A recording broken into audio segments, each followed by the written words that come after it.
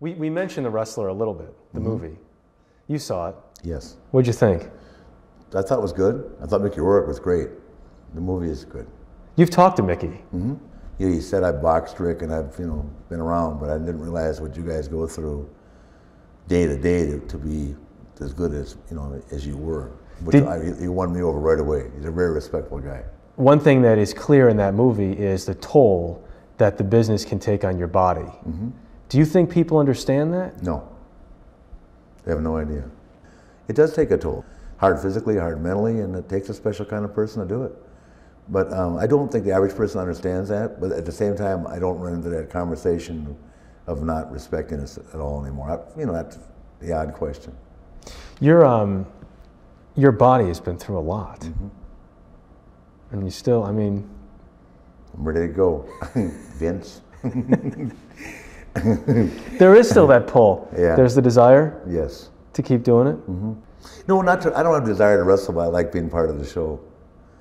I like the guys to know that I could still do it if I had to. But they know that about me. I love the guys, and I love when they invite me back to Raw. You have been another thing that I kind of and I think some people approach that movie without watching wrestling for years, as I did, when I was a kid and everything. But I think one thing that also came through is the friendships and the kinships behind the scenes when you're getting ready or on the road or whatever else. You were always thought of as a very generous wrestler. You could be in the ring with somebody who wasn't as good as you were, and you still put a show on. Yeah, and I didn't, we talked about it earlier, I didn't dwell on that. Not everybody's got the same level of abilities, and everybody's got the same gifts physically. But my commitment, like anybody that is successful in our business, my commitment to have the best match, no matter how long I had to be out there, never went away. It didn't matter who I was wrestling. But the guys that are successful in my business, in our sport, had that same mindset. I'm not the only one. I just was really probably more intense than anybody. I just wouldn't accept any. I wanted to be, a doctor. If I'd been a doctor, I would have wanted to be the best doctor. Whatever I chose wrestling, I just wanted to be the best 24/7. WWE was the second most searched term on Yahoo. It was the second most searched term on Yahoo, behind only Britney Spears, ahead of Barack Obama. Does that surprise you? No. I'm surprised Britney Spears is out there. Who's Britney You're bigger Spears? than Britney Spears? Yeah, we are. Are you kidding me? It's huge. I know it is. It is huge business. Over in Europe, we're like the Beatles. It's unbelievable. I need to take you on a 10-day tour, Jeff. You just tell your wife, I'm going to go with Ric Flair, the Nature Boy, for 10 days, and you come back and you'll be able to do the greatest 30-minute CBS News evening of your life. I don't think my wife or the viewers want to see me in tights. You can still pull it off. You just need, no, I can't right now either. I've got some cosmetic issues myself, but just need to take you for 10 days with the WWE. It's the greatest show on earth. It's unbelievable. It still seems like you're in pretty good shape. Yeah, I try to. I weigh myself every day. Just remember how much I weighed the day I retired. And I refuse to let myself get out of shape. And my kids won't let me. There's the pull. Your sport has dealt with it. Baseball's dealt with other sports. The performance-enhancing drugs, because there's the constant pull to look as good as you can. How prevalent is that in wrestling, and how has it changed over the years? Well, it's been a part of every sport. I'm not going to sit here and deny it, that it hasn't happened in wrestling, but we test right now. When they say we test, we do it so much more intense than baseball, basketball, or football. First time is about a month suspension without pay. Second time is 2 months, and third time you're gone, or something like that. I'm not sure what this might have changed in the last year, but all you can do in any level of a sport like that is say, these are the mandates, this is how we have to live, because nobody makes you do anything. It's individual choice. When you watch today, what kind of excites you the most, or what? Well, what excites me, I have three really close friends, Dave Bautista, Hunter, and Sean, that I love watching what they're doing. And of course, I really like The Undertaker a lot, the character, and I like Big Show. I like all the guys, but I've got 3 or 4 guys that I really I stayed close to, and I always watch what they're doing, you know, and what role they're playing, what part of the show they're in, and you know, it's just the memories. When you do something for 35 years, it's hard to just walk away and say goodbye to it all. You know, I miss that.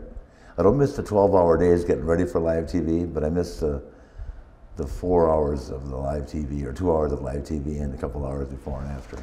Can you describe what kind of rush it was to be there in that ring? Well, it's second to none. I mean, I've told everybody when I first broke into business, Ray Stevens said to me, I said, God, I'm really nervous. And he said, the day you're not nervous, you don't belong in there, you know? So you're always nervous. It's live TV. It's anywhere from 10 to 20,000, sometimes 70,000, 75,000, depending on what the pay-per-view. Like at my retirement, there was 77,000 at WrestleMania in Orlando. It's just that, you know, you walk out that door and you try to be everything that they think you are. And there was a time in my life when I knew I owned them, you know what I mean? I knew when I walked out that door they were mine. Didn't matter if there was 200 or 20,000 or 70,000. As I got older, I lost sight of that. But I mean, the real top performers know when they walk out the door, they've got them. It's just like when Elvis came through the curtain. Elvis knew every chick there was going. I mean, so we know, you know, if you're really good at what you do, you know, and that there's nothing like that rush of knowing that you own your audience. You could still do it? Oh yeah, I could do it now. They won't let me. I can talk my way through anything. They just won't let me wrestle. The woo's never gonna die, man. The woo, I love. Well, where did the woo come from? I got that from Jerry Lee Lewis driving down the road one night. Reckon this racious great balls of fire, woo. And you just started saying it. At the end of every interview, I said, "Go woo." And now I got the whole world doing woo, and I'm not getting paid enough for it. You, Will Ferrell's doing woo on some HBO special now, and wearing my sunglasses. I think what fascinates me partially is that you were the quintessential bad guy, and yet I sit here and talk to you, and everybody else does, and you're one of the best guys around. Well, that's always my favorite thing, is to know me, is to love me, but I was really good at being a bad guy. I like that role. Not being bad to people, just talking bad, you know. Talking trash. Talking trash, yeah. Yeah.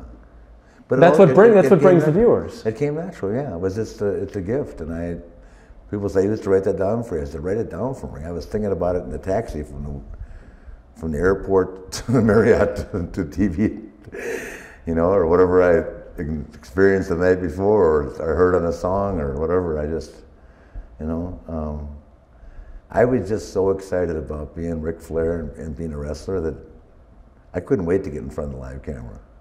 I can see the scar tissue on your forehead. Mm-hmm. How many times has your forehead been cut? Mm. How many times have I wrestled? Probably, who knows? Thousands of times? Oh, thousands of times, yeah. And you still bleed? Mm-hmm. The best. You're proud of your bleeding ability. I'm proud of it, yeah.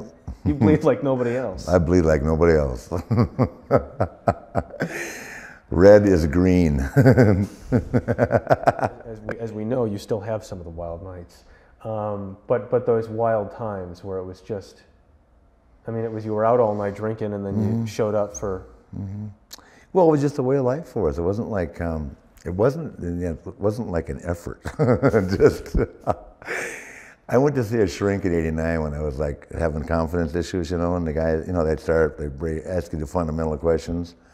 By the time the hour was up, he was laying on the couch. You know, when he asked me how much I drank, you know, and said, a couple beers, no. Like 5 beers a day, no, maybe 6. Maybe on a short trip.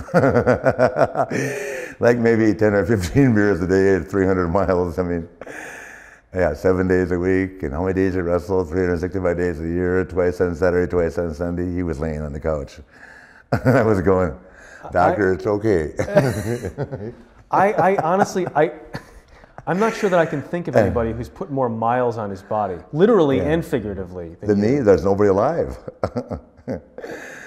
Airplanes, trains, and automobiles. Alcohol? Alcohol, yeah, beer, yep. I saw the photo of you sitting in the hallway with your head in your hands after one of your last events. In Japan. Do you remember that? Mm-hmm. It was in Japan. What were you thinking at that time? That I'd been there 64 times and would probably never come back. Was that tough? Mm-hmm. The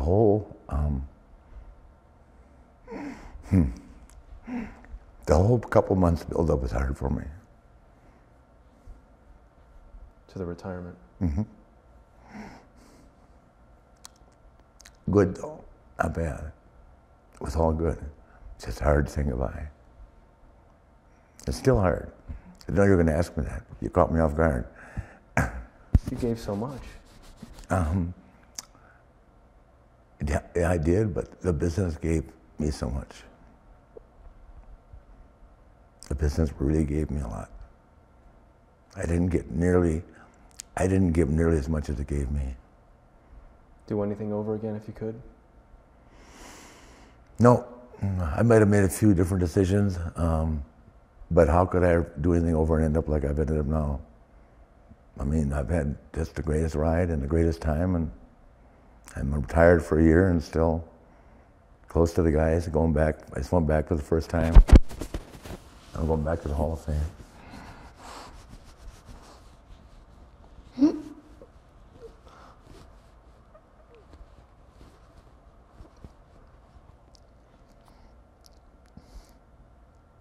It's tough.